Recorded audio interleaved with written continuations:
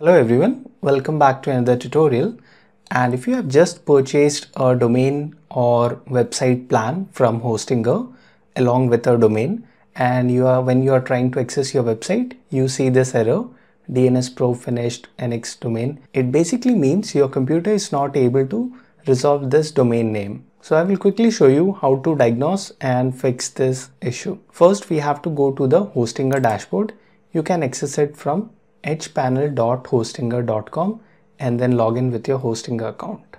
After that, you will see on the main page an interface like this.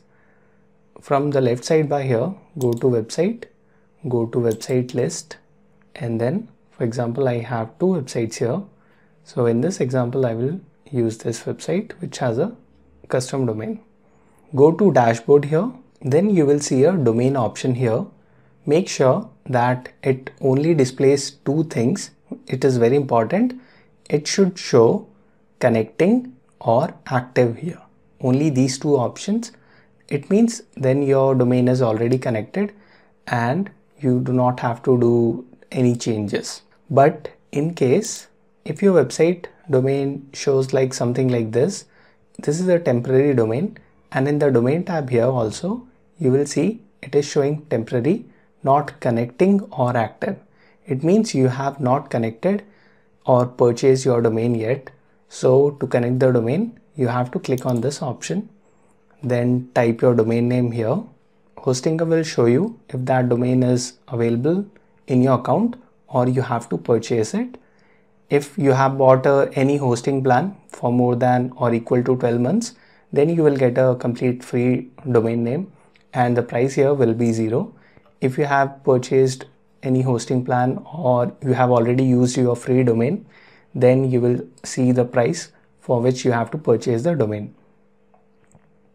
Select the domain and then click on next, then complete your payment and your personal information details like your address, name, mobile number, all that details. Okay, and then it will be connected and you will be able to see it in your Hostinger dashboard. You can see all the domains purchased from your Hostinger dashboard here in domain portfolio. Right now you can see I have one domain active here. Once you have made sure that your domain is connected to your website, it is showing connecting or active, and still when you try to access the domain, it shows this error. Then you have to go to my website smarthelpguides.com. The link will be in the description. From here you will see a free option, check DNS records. Click here. This website is completely free and you can check all DNS records. For example, I will put a domain name here. Keep this option selected, NS, click on find. This website will check your domain name with multiple registrars across the globe. Right now you can see all the resolvers are showing a cross mark here. They are also not able to resolve it. In that case, you have to make sure that there is no typo here. Check any spelling mistakes and then wait for 30 minutes. After that, you can again check. From my Hostinger dashboard here, you can see this is a domain which is currently active and also connected to a hosting plan here. So if I check this domain right now, click on find, you can see all the resolvers are able to resolve it and it is showing a green tick mark. Do not worry if some of the resolvers are still showing a red cross. They will be updated after some more time. Now when you see a green tick, it means your website should start working now. But still, if for any reason you are still seeing this error, you have to restart your computer or your browser, or you can also try to visit your website from a different device. Like if you are using laptop, then you can use your mobile device and see if you are able to access your domain from there.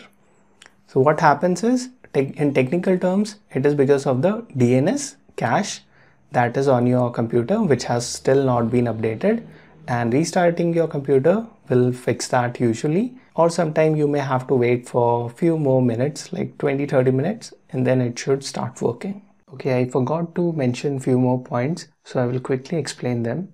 If after waiting for 30-60 minutes, still when you use this tool and you have not made any typing mistake, then you click on find, you do not see the green ticks, and these same data should be here, which is the default name server of Hostinger, ns1.dnsparking.com and ns2.dnsparking.com.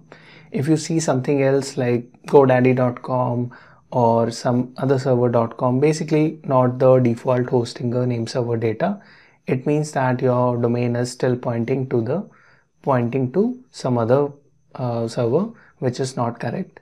To fix that, you have to go to Hostinger dashboard here, then go to domain portfolio.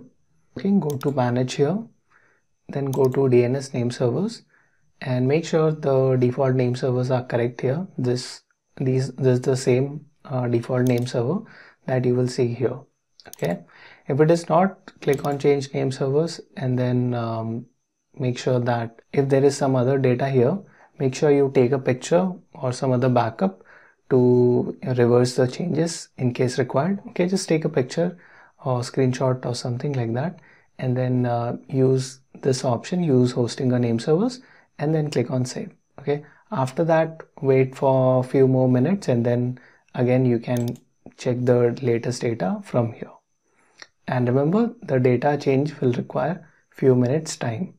It can take anywhere between 15 minutes to 60 minutes or more than that in rare cases. Or if in your domain portfolio your domain is showing under this external domains tab, so that means the domain is registered with some external registrar like GoDaddy, Namecheap or some other registrar, and in that case you have to follow this guide or watch my other video. You can also check the video description. I will mention a video link to learn how to change the name servers for external domains. It will be slightly different for depending on the registrar you are using, because everyone has a slightly different interface, but the process is same. You have to use this for, you can also read this guide and then learn how to edit the DNS. After that the DNS is updated, then you can check back here and it should start showing the default Hostinger name servers. And if after doing everything it's still not working, I would suggest you to please reach out to Hostinger support. They should be able to resolve your issue.